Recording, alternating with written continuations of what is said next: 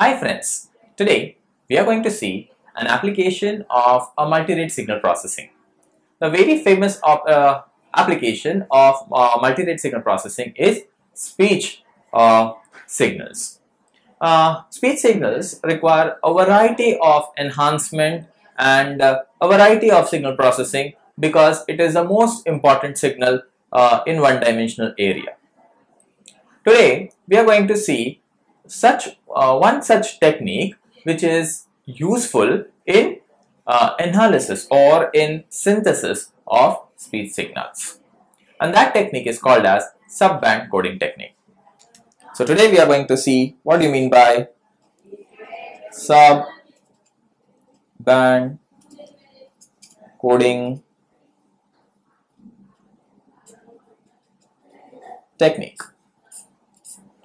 Now, as you can see in the name itself, it says that sub-bands, right? That means whichever band we have, it will also have certain sub-bands.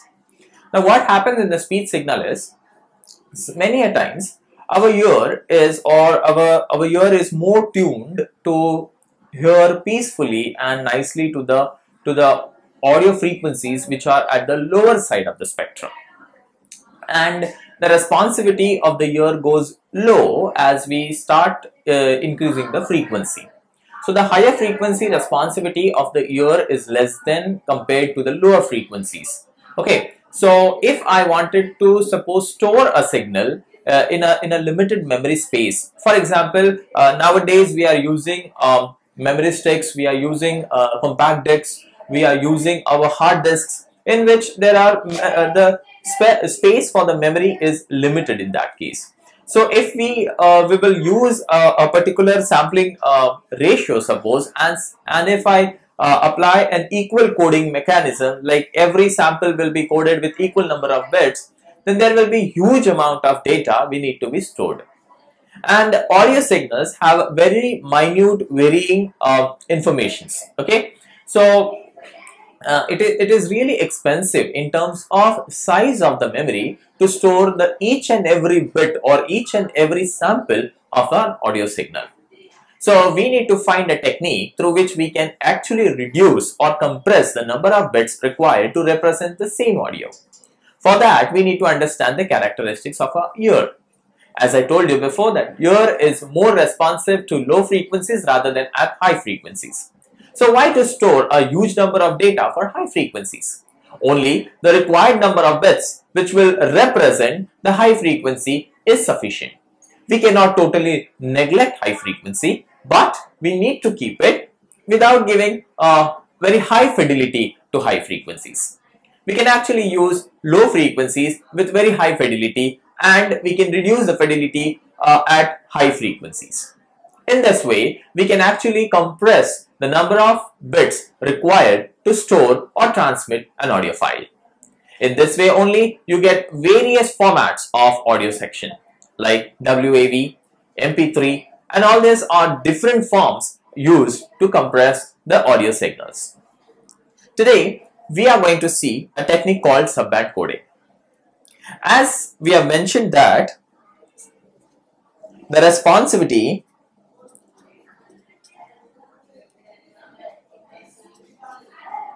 is high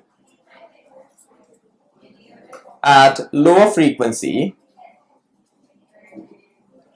and it is low, the responsivity is low at higher frequency.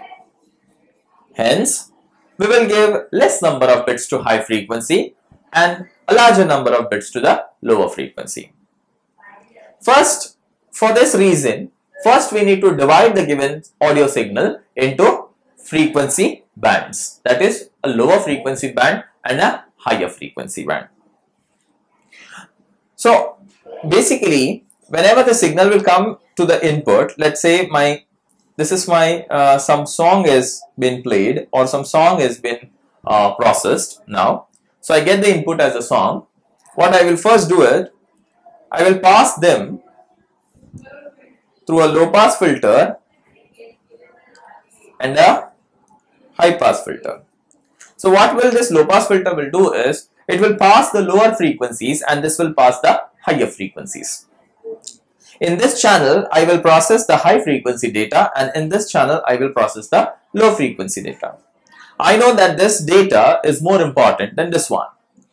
But when I divide the whole spectrum, what is going to happen is, division will be, let's say I'm dividing into two equal channels. So what will happen? The division will be two equal halves.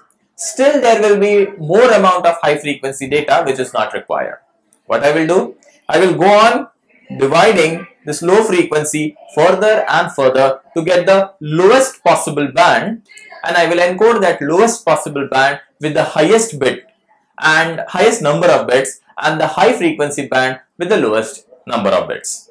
We know that the high pass band, or this HPF band, is the highest band ever possible. That's why this band will never be divided further, because we know that the least amount of bits have to be given to this band, right? So what I'll do is, I'll concentrate more on this band and I will go on dividing this band further more. That's why, so that I can retrieve more and more lower frequency component from this lower LPF channel, and I can encode larger number of bits to that section. Let us see how we do this. So this is the block diagram of a 3-level of subband coding. What we have is, we got a speech signal from here. That speech signal is applied to a low pass filter, to a high pass filter. I decimate that to, let's say, by an order of 2. Okay, so the cutoff frequency must take into consideration of the low pass and the high pass part, so that there will not be any aliasing, because there will be spreading of the spectrum. Now, as I know that this high pass channel requires less amount of bits to be encoded. That's why what I did is, I have given it to the high pass filter. The high pass components are decimated, taken care by the filter that there will be no aliasing, and then there will be an encoder which will code the digits. So output of this encoder will be number of bits, which I will either store it or I will transmit it. Okay. Now in the low pass section, whereas I divided it by 2. Okay. Now I want the lowest possible component to get the highest possible number of bits. To get the lowest possible component, I need to go on bifurcating my band, or bifurcate the low pass channel further and further. So at the next stage, I will divide again the low pass and high pass. Again, I know that the high pass should be given the least number of bits. That's why division by 2, reducing the sampling rate by 2 and encoding. Low pass is further divided into high pass, low pass and high pass. High pass again should be divided by 2 and encoded. High pass, if you further want to divide, you can use more number of stages. But I have used only 3 stages. This is stage 1. It's a bigger division. Stage 2, after dividing the whole section, a part of a section is divided further, and in third, the part of the which has been divided is further divided. Now to visualize that, let us consider that my signal is extending from 0 to pi. We know that pi represents the higher frequency side, 0 represents the lower frequency side. And we take the exact center, because we are dividing into 2 channels. So there is a possible case that I divide the whole spectrum into 2 halves, right? So we will divide this channel such a way that 0 to pi by 2 is the first division. So at stage 1, okay, I'll write this with red, that is stage 1. At stage 1, the actual division is this much. This is the high frequency side, and this is the whole set is the low frequency band. Okay, so this is LPF and HPF of the stage 1. Let us go to stage 2. What is going to happen? In stage 2, after stage 1, I'm not going to entertain HPF anymore. I'm not going to work on HPF anymore. So this section will be encoded directly with the lower number of bits. So we will not entertain this band anymore now. Now we have to concentrate on this section, that is 0 to pi by 2. So to check with the 0 to pi by 2, I will use another color. And over here we are at now stage 2, and on stage 2 I have a band from, let's say the division will be like this. Now it will be, one section will be this much and the second section will be this much.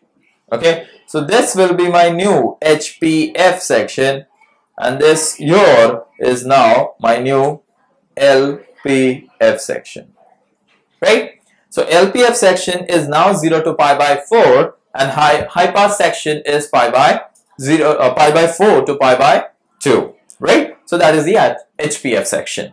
Now I want to further divide. Let's say it's the third octave. I'm at the stage number 3, and I'm running out of colors, but I try to make it more elaborative. Let's go with color red again.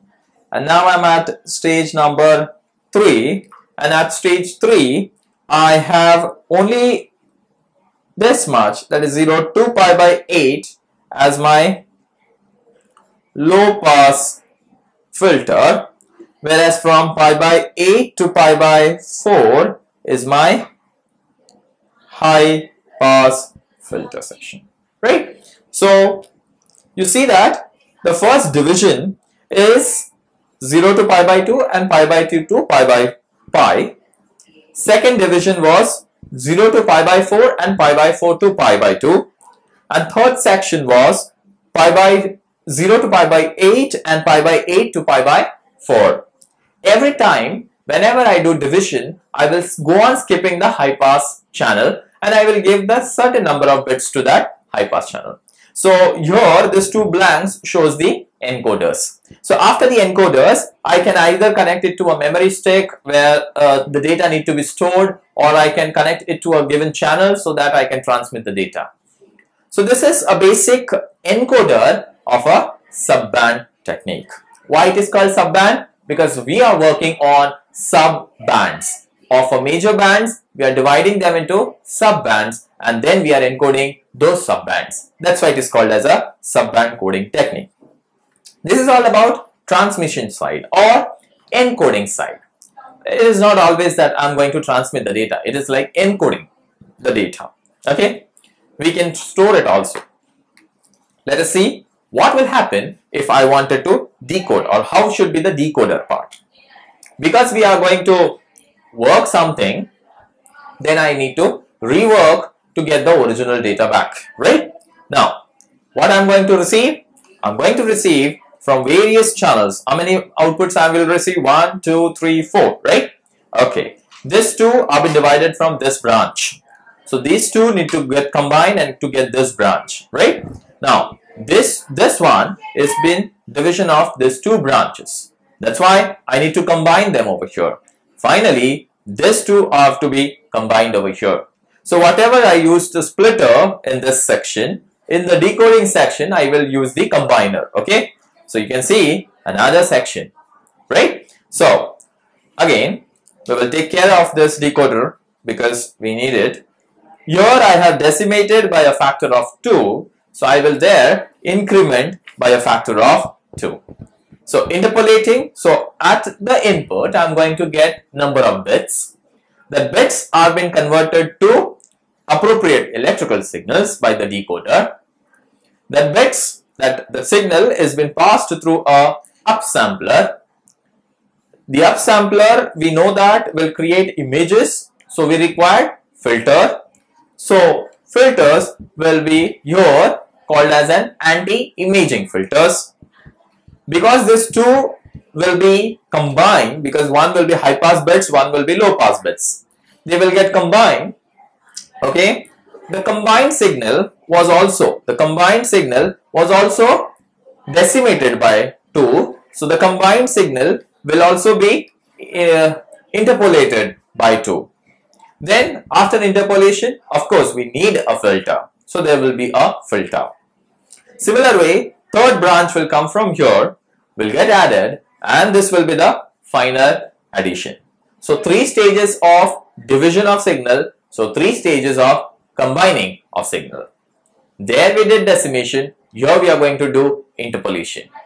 Before decimation we use filters, here after interpolation we will use filters. To avoid imaging in decoder, there to avoid the aliasing. Okay. Now this type, so here when I have drawn this structure, okay, how it will look like is, if I am going to design a filter for the decoder part, it is really required that my filter for this should be the low pass and this should be the high pass, right? High pass should end on pi and start from pi by 2, and low pass should go from 0 to pi by 2, right? I require a very firm border between them. Is it possible to design such kind of a filter? No, it is not. To design such kind of a filter, we require the slope of the line to be infinite and the pole numbers will go very high. So what I need to do is, I need to actually tail them. So how will I tail them? So I can tail them by considering, let's say this is my practical low pass filter and this is my practical high pass filter. I will take care that they will submerge or they will merge with each other at pi by 2. This will be my pi. So this form of response is given by QMF, which we called as quadrature mirror filter. So subband coding is also an application of quadrature mirror filter bank type. This kind of filters can be easily implemented in subband coding. So subband coding gives you a very well compression in the number of bits due to dividing them into high frequency bands and low frequency bands. This is a major application in speech processing. I hope that you have understood what you mean by subband coding technique. Thank you.